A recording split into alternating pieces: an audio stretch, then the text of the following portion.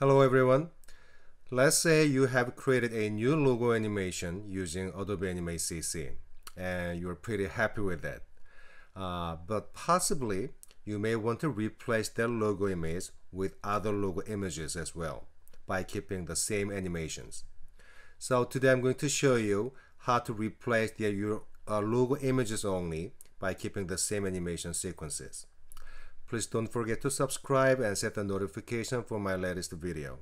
And let's get started. Okay, so this is what we're going to do today. So let me show you this. The first one is, so I'm rotating clockwise and counterclockwise and getting bigger and smaller and bigger. And then by keeping this animation, we're going to just replace the logo image only. Now this is number 2. Same animation, same sequences with different logo design. And the third, the last one. Same animation, same sequences with different logo. Okay, so first let's create a new Adobe Animate CC document. Just default setting 640 by 480 pixel, 24 frame rate, and HTML5 canvas. So create it.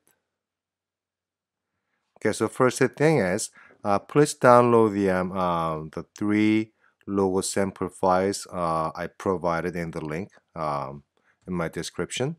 So go to File, Import to my library, and then there are 3 logos, SVG files created in Illustrator as a vector graphics. Logo 1, 2, 3. 3 of them. Please check the first radio button on top. Import all path into the same layer and frame. First one, second one, and the last, third one. So check the library. So there must be 3 logos. 1, 2, 3. Okay. So first, I'm gonna make a kind of really simple animation using my first logo design. So place it. Let me open my alignment. Check the align to stage so I can center it on my stage. Okay, I'm gonna make it a little bit smaller by holding down the shift key. Make it smaller, like about this size. Okay, then now highlight the frame number 24, which is a 1 second mark. Insert a keyframe by clicking on the insert keyframe button, and place your mouse cursor somewhere in between 1 and 24, anywhere. Hold down the control key or right click, then choose create classic twin. Okay, so nothing's happening yet. So place your playhead, this blue tab, on first keyframe. Now select your logo, choose free transform tool, hold down the shift key. I'm gonna make it pretty big, huge, like this. Okay, and highlight the first keyframe still. Open properties panel. I'm going to rotate it like a clockwise so we can have something like this. Okay, what I'm gonna do is, let me select the first keyframe again. I'm going to change my ease option, maybe -100, so I can have a little bit different speed, getting faster. Okay, so first one is done. Now highlight the frame number 48, which is the 2 second mark. Insert a keyframe, then hold down the control, and then click anywhere in between 1 second and 2 second mark, and choose the create classic twin.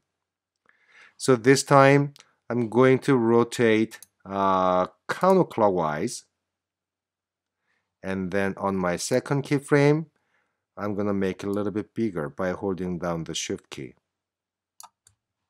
So this is happening.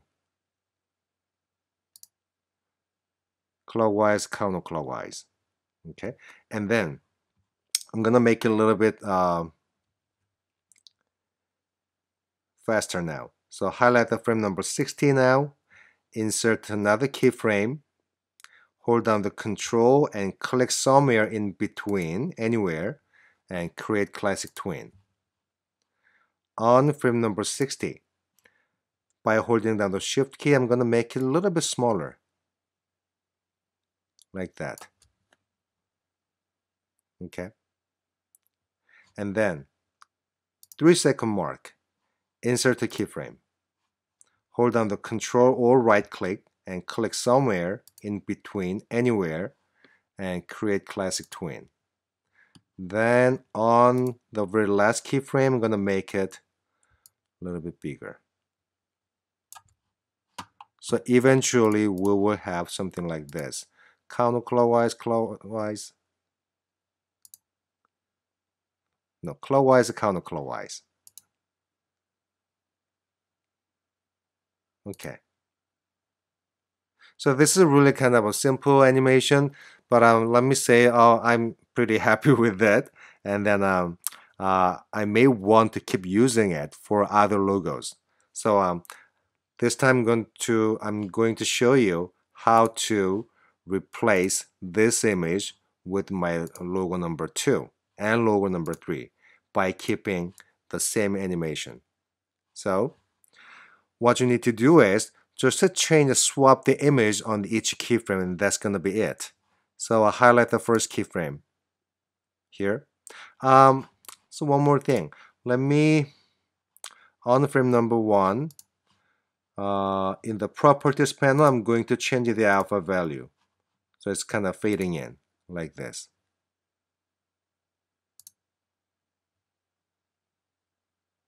Okay, so highlight the frame number 1. And there's nothing, looks like there's nothing, but there is something, but the alpha value is the 100%, 0%, so we see nothing. So click on the center point.